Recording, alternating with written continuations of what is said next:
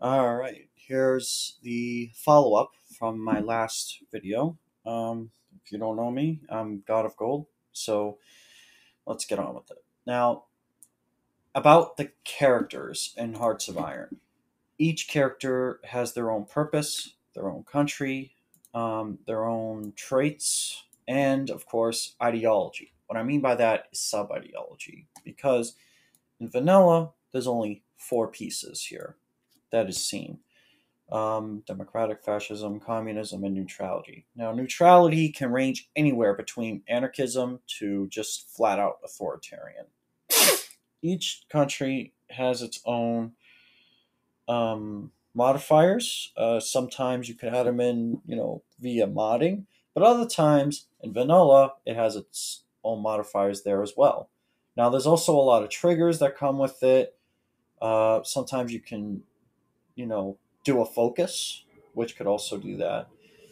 So yeah, let's get to it. Now, I'm going to use anarchism as an example again, only because it seems to be very helpful. Now, before we continue, I just want to say that, well, obviously, if you want to know about this mod more, I would say the link for the workshop is in the description down below. Now, I did cancel the Discord server for it, only because it's very difficult. But basically, if you do need help or something, or if there's any issues, you can respond there in one of the discussion topics. Or you can just leave a comment out there. So just want to bring that up. Now, let's get to this. Now, for common, which is this is where the characters are. Granted, you could do like the old style of what they did in Hoi4. Like, you can go into history, and you could put like create leader, blah, blah, blah here. Although, this actually tends to keep it clean. Granted, it's more tedious to formulate or to program, but once it's there, you're all set. Hell, even if you have like a temporary portrait for this, it still should be able to show up so long as it's a .dds, which is another category in itself. And if you're curious about that very quickly, now I'm not making this video about portrait making, but it does tie into it. So I'm going to show you very quickly. So you go into GFX or whatever hub, like this is the mod hub of your mod. There's a lot of files here, but some of them, like, to be announced or developed, whatever, like that's still, each file has its own purpose. The git ignore is just another thing. Don't worry about that. But these files up here are very important. So yeah. So here's how this works. If you are curious to find a leader portrait, you simply go into GFX, leaders, and you select your tag. Now, you can use, let's say, a leader unknown, or I don't know. You can pretty much use whatever, just so long as the pathing for this is correct. Like, for example, it has to be something like all caps GFX underscore and then this ID. Something kind of like that. I know it's a little bit of a issue, so you know what? I'll explain this a little deeper, but other than that, it's so. Also, this is a .gfx file. .gui is the GUI. Basically, it's the graphical user interface, which usually involves in the bars, the buttons, the detail on certain things, stuff like that. Now, here's a good example.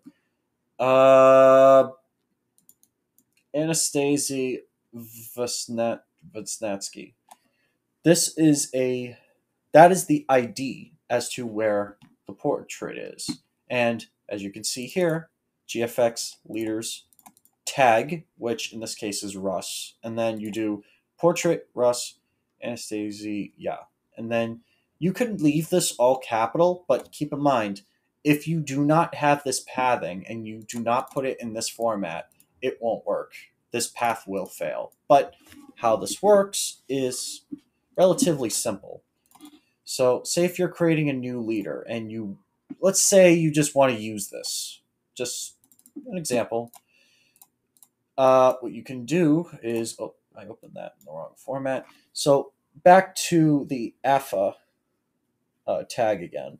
Now you could see here, there's a lot going on. So I will explain it as much as I can. Now, this is the character ID and this is the name. Now, you can have these two the same thing, but you need to localize anything that's underscored. Now, you can do this, but you cannot do it for up here. This is the ID. This is very important. If you, for example, if you do this, this character will not work. Or even if it did, it probably would cause so many errors, it probably wouldn't even show up. So this is important. The name is also important, but if you do it just like this, you don't have to localize it, which is very handy. But if you really want to do it, you could put something like this. Sorry. You could put that. You could put underscore name. Pretty much, like, the options are limitless for that. But just so you know that if it's not localized and you use this ID, guess what will happen? Underscore will show up, making it look ugly. Something you don't want. Okay? So, now for the portraits. Now, I mentioned to you prior that you have the big and you have the small. Now, there are ways of deciphering it. Like, you can do this. Like, you could put small and you could put large at this one. Depending on where you stand, depending on what, like, if you want to make this as a minister, which that means you would need to create a new sprite for this, depending on it. And you also have to make sure it's available, which I have seen happen before, especially in like No Step Back, which is a Soviet update from like 2 years ago. If certain characters are purged from the Soviet Union, they won't appear. That's just a quick little heads up for you. So if you see that, if you see something like available, and if you're trying to create a new character, don't worry about it. Just all I would say is, if you want to try to bypass it, I would say approach with caution and delete it. But keep in mind, if it's not, if you don't have the available thing, that might also affect the dynamics of the gameplay, which is in its own nature in itself. So it's always best to be on your guard. Now, aside from the portraits, obviously you have this. Now, if this looks familiar, you'll notice a GFX thing on it. And as you see here, it's kind of like this. So you can actually put this in here. You don't need quotations for this. That is, unless if you are pathing it kind of like this, which you can also do. It's very flexible. All you have to do is you can copy this and do this. But that's the more easier way to do it. Keep in mind, this requires quotation. This doesn't. All you need is the ID for it. You need to make sure you have it documented in your mod, in the interface. How that works, obviously, you go to the main hub of your mod, make an interface file, make a GFX file, and just organize it. Just put it in here. Make sure the pathing is right, and it should come up. Now, sometimes the leader won't come up, mainly because either one of two things. You forgot to script something, you put it in the wrong pathing, or you just simply don't have the portrait or icon piece that comes with it, like the minister or something. That usually is the result of a blank blank character. But once you have that, you're all set. So obviously, quick rundown. So you have expire, which means the character will expire by this date or around that date in time, meaning once that date strikes, this character would no longer exist. It would basically die, but it wouldn't like outwards announce it, unless, of course, if you script an event in, but that depends. Ideology, despotism. Now, obviously, that is a sub-ideology for neutrality. Now, if you're confused, no worries.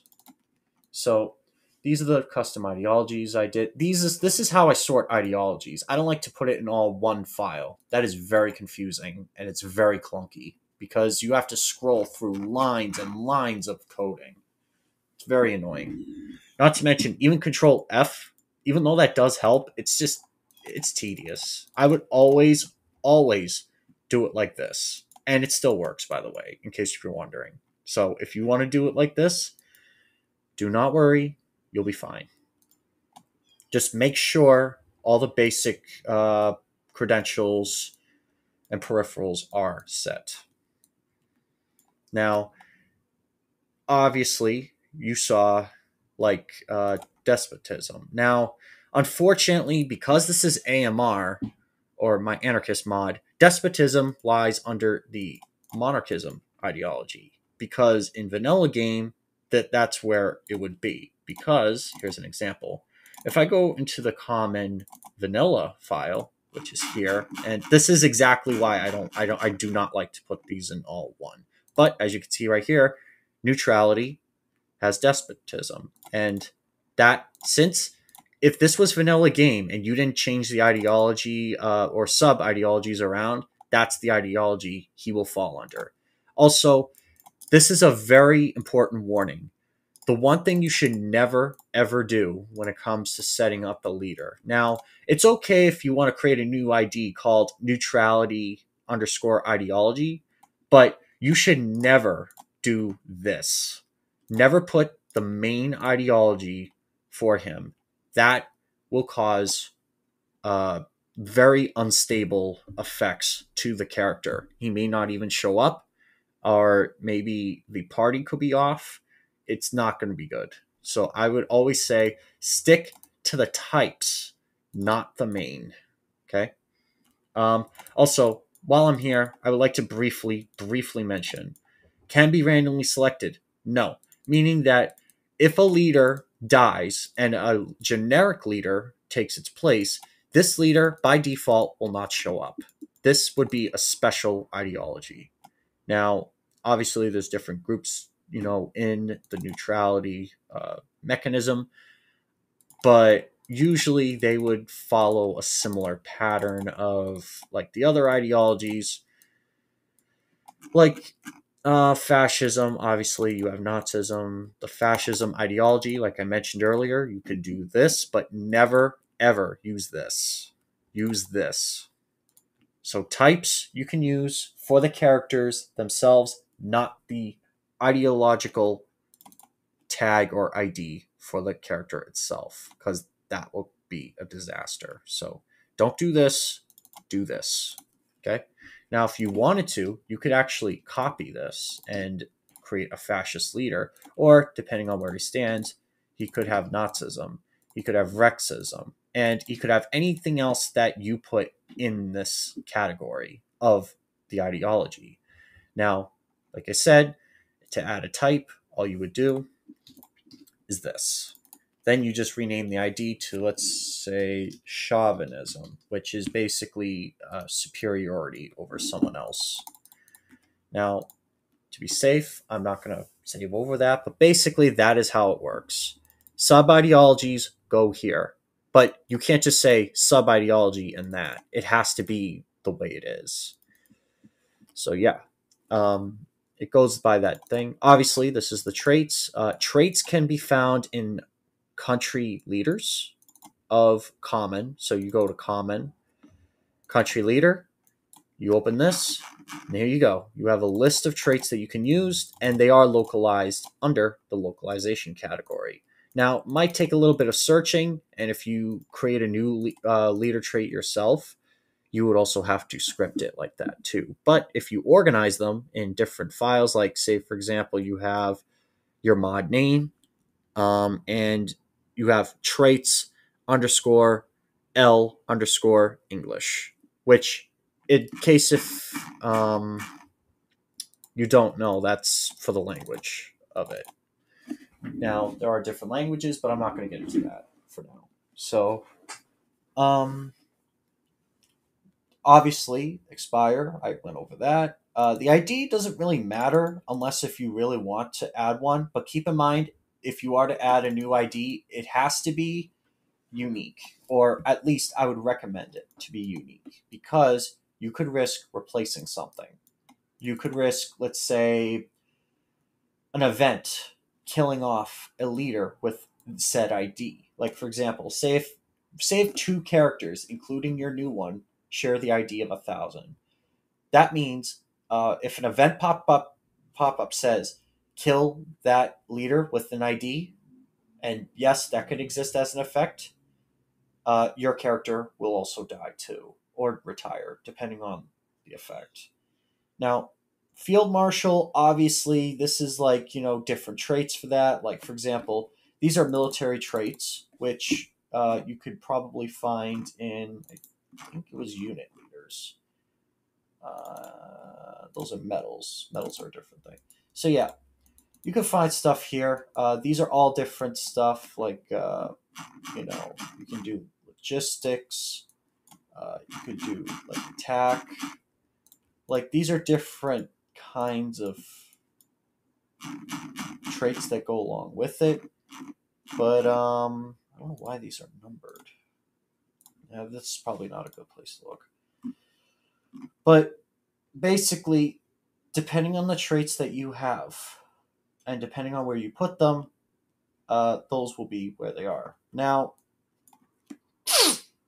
you could, I want to say theoretically, because I've seen Paradox use this as a pass mechanic. You could put, like, let's say a subfolder of traits. I mean, you could try it, although I would always stick to the game format to avoid bugs, if you will. So, yeah. These are just stats like, how good their attack, defense, planning, logistics are. Again, legacy ID, that is, well, the ID of the character. Same with here. Kill off that ID, character with ID. For example, that character will take effect. It's almost like a bookmark, if you will.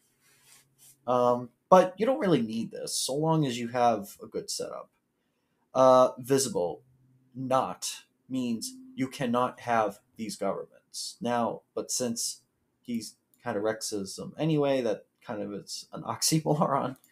But you can change that. You could do neutrality, meaning that if the government is not fascist, this leader should not show up, or at least not be visible. But if it is fascist, then yeah, you should be fine. So it's a nice little mechanic to do. Also, this is kind of what I mentioned to you before about the visible and available. Now, when it's visible means that if the certain circumstances are true, it will appear. Because if not, it won't appear. Same kind of similarly with available. If the triggers aren't true, the character won't appear. Although available is slightly different.